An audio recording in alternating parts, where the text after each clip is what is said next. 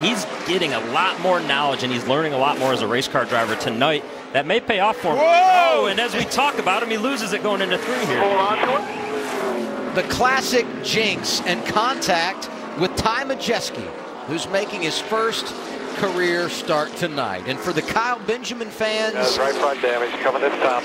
a sincere apology, because we absolutely talked him into that spin.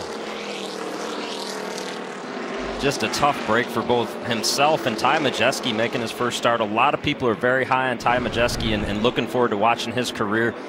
He's only going to get a couple races this year as of right now, so you hate to see that happen. Both of those guys, really not a lot of races this year that they can count on running.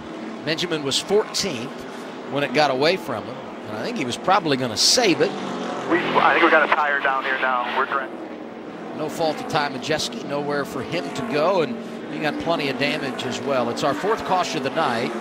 3 for issues on track, 1 for the into stage 1 as we go to Hermia. Just wrong place at the wrong time for the 60th Majeski. Adam running a really solid race. He got somewhere on the racetrack. He was comfortable and was just holding ground right there. But as we saw it, Kyle Benjamin gets loose, slides down the racetrack. A lot of damage to the right front, a pretty sensitive area on this race car. They want to get back on the racetrack, try to stay on the lead lap, and some other cars come down pit road as well. Justin Allgaier. Stage 2, 1 exception, Brendan gone. He stays out and could be in position for a stage win. Let's go back and look at the reason for caution number 4. You think maybe he entered the corner a little bit higher than he had been?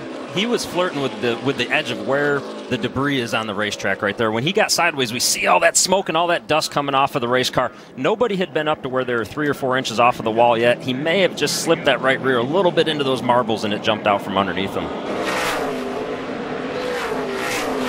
But then again, watching that groove there, it looks like that thing was loose really early in the corner. I think he just got loose entering, and it ultimately collected him up into the fence. Yeah, really hated for Majeski too, because he came along with nowhere to go, having a solid run tonight. I think all of us in NASCAR circles love stage racing because of the strategy. When we go green, the top 9 drivers will have stayed out under this caution.